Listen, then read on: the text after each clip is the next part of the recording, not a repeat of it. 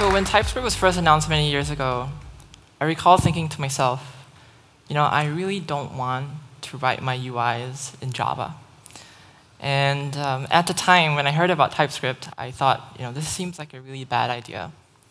But it turns out I had a very distinct misunderstanding about what type systems are. I spent way too many hours going down the rabbit hole researching type theory for this talk.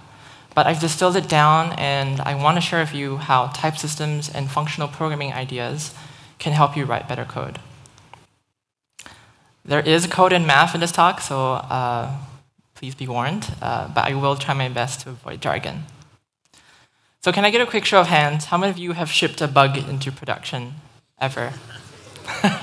I'd be surprised if not everyone is raising their hands. And I know I have, right? And it's okay. We're human. Programming is hard, and it's really easy to add bugs into software, especially in the Wild West that is JavaScript. And my journey begins with a bug, as with many programming journeys. And I don't know about you, but when bugs inevitably happen, I feel pretty terrible about it. And I experience a real crisis of confidence, especially if you cannot figure out why the bug is happening. But when you do figure it out, all is good in the world, and your confidence is restored. Hopefully this graph isn't too unfamiliar to most of you. Now, I've been programming for a while now, and I've seen my fair share of JavaScript errors. And after the millionth time seeing undefined is not a function, I thought to myself, there has to be a better way. Swipe left. And whether you prefer TypeScript or Flow, and the many other typed options for JavaScript like Reason, PureScript, Elm, etc., there is a little something for you in this talk. So, what is a type system other than something that yells at you a lot? And there are many different definitions for this, and later this evening we'll hear from Anders himself, who is the creator of TypeScript, about how its type system came to be. But my explanation is a type system is really a way to add constraints to your code. And the type system is there to help you enforce logic that is consistent within those constraints. But why? Why are constraints useful in your code? So here's my bold claim. Constraints are good because they limit the number of bugs in your program. So let me explain with an example. Here we have a simple function. It takes one argument and divides it by 2. So how many ways can this function fail? I came up with some possible inputs that I could pass into this function, and here we have our usual suspects like null, undefined, numbers, strings, and so on. And now I'm going to enumerate over all of those inputs. After running this, we should see an array of test results. So let's run this in our console and see what happens. Unfortunately for us, null and undefined don't have any methods defined on them. Wouldn't it be nice if the compiler could tell me that, though? Like, I don't want to have to wait to run my code in the browser every time in order to find these bugs manually, or to have to write a million unit tests because I'm pretty lazy. And this is only a simple function, right? It's division by 2. Now, in JavaScript, your first instinct might be to add checks for null or undefined. Or if you want to get extreme, don't use this in production, you can even define undefined as a function, so you'll never see that error ever again. But you end up having very defensive code, and you're checking argument types at runtime, so you're shipping a lot of code to the browser that you don't really need to. Which is fine, I guess, but I know it can be very frustrating not catching these kind of simple bugs before you ship into production. So anyway, if we fix the errors and we run our test again, we'll see that most of these inputs throw type errors or result in some kind of nonsensical value like not a number. So let me ask you again, how many ways can that simple function fail? Think about all the possible inputs that you could pass into this function, every single one of them. There is an infinite number of permutations of garbage you could pass into this function. You could give it an array of 11 ones, like 1, 2, 3, 4, it doesn't matter. 100,000 character string, these would all cause problems. But using TypeScript, let's just add a very simple type annotation to drastically constrain this function down to only accepting one set of types. So now x can only be a number, and the compiler will yell at me if I pass in anything else. If you try running this function with every single number possible, none of them should cause an error, at least at compile time, and assuming you have typed your program correctly. So my bold claim for today is that types and constraints will reduce the bugs in your programs. And it turns out that there is a lot of things that functional programming can teach us. Type systems are grounded in mathematics, so is functional programming. And very interestingly, type systems can also be applied to object-oriented languages. It's not unique to a functional language. And I think the concepts behind this are very interesting. And understanding it can help us understand why type systems help us write better code. So let's start with a quick high-level overview. Functional programming is the practical implementation of a bunch of mathematical theories. We have proof theory, which is about constructive logic and mathematical proofs. We have category theory, which is about algebra. It's about how things compose. It's about abstractions.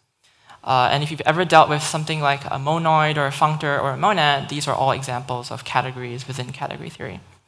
And finally, we have type theory, which is about programs and the idea that propositions are types. So Curry, Howard, and Lambeck are logicians and mathematicians who independently found that these three theories were describing the same idea, just in different ways. And so the correspondence between them is really the relationship between these three theories: proof theory, category theory, and type theory. Now, if this sounds arcane to you, don't worry. I'm going to try my best to explain. The key takeaway I want you to have are these two ideas. The first being the idea that propositions are types. For example, here, my type signature states that given that two numbers exist, a number also exists. And the idea that programs are proofs of those propositions. Because just like in real life, you don't just get to say that something is true. You have to prove it. You have to show your work. And here, x plus y produces a proof that we have a number, that a number exists. So we're going to revisit that definition again later to see why it's useful. But now let's take a look at functions not in the programming sense, but in the mathematical perspective. So this is a function in mathematics. In plain English, it maps an object of type A to an object of type B. Pure functions, if you know what they are really mappings. For a given input, you get an output in return, and you always get the same output. Remember what we said earlier. Types are propositions. They assert that something is true, or something exists. For example, this function will return a number.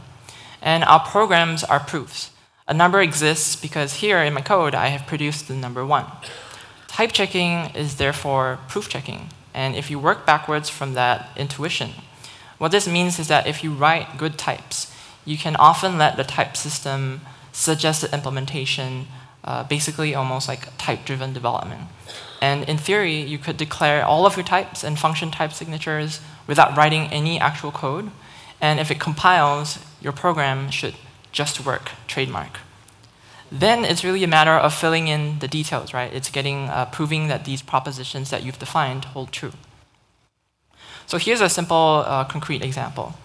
This function takes a list of items and returns the first one. Once you've written the type signature, the implementation can sometimes seem very obvious. For example, if you try returning the list itself, you see a TypeScript compile error because we're not returning the right type. We're returning an array instead of a single item. So there's really nothing much else you can do here except to return the first item in the list. But you might notice that you could actually return any index in this list, right? Not just the first one, and this would still type check. And here we actually have an example of a limitation of type systems in that you cannot actually check that you're returning the first item in this list. Other languages with more advanced type systems may be possible with things like dependent types. But what I really want to highlight here is that TypeScript is not a silver bullet. It's really a pragmatic way to balance productivity and type safety. So let's go back and revisit the implications of the Curry-Howard-Lambeck correspondence, the meeting of proof theory, category theory, and type theory, and learn how it can help us write better functions. So here we have a graph of the function f of x is equals to x squared. What I want to call out here is that the pure functions in JavaScript are similar, if not the same, as the functions that you learned in high school mathematics.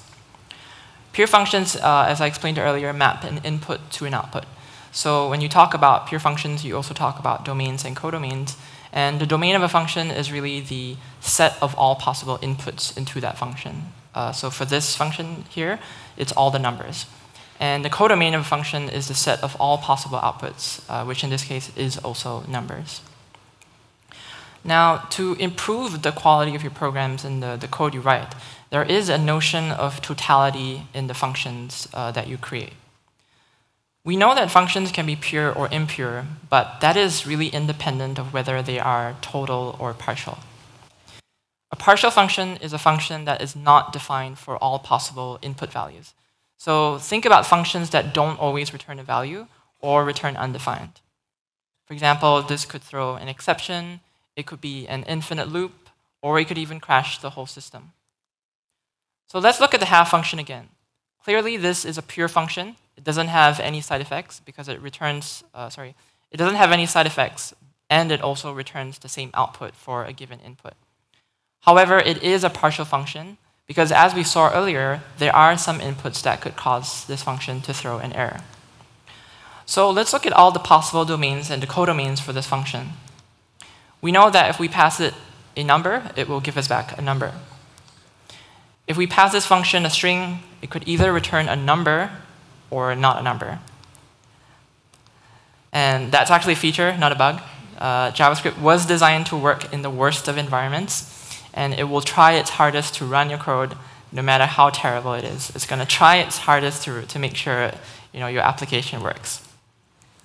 And of course, you also have your other types that you're familiar with, like null, undefined, objects, and arrays, which all return not a number in this function.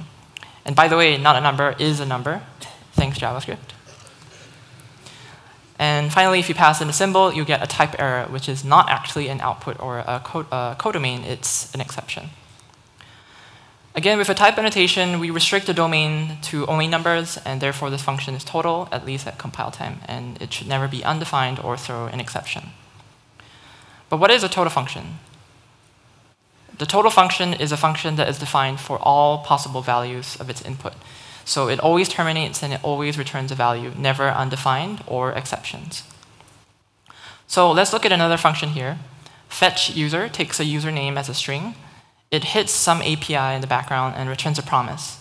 And this is a partial function because the fetch could fail and throw an error. So I'd like to introduce you to something to make this function total. The promise now resolves with a user wrapped in an either type. So this function can only return a promise that resolves to this either type. And whether or not it fails, you will always return this type. The either type encodes the two possible outcomes of this code.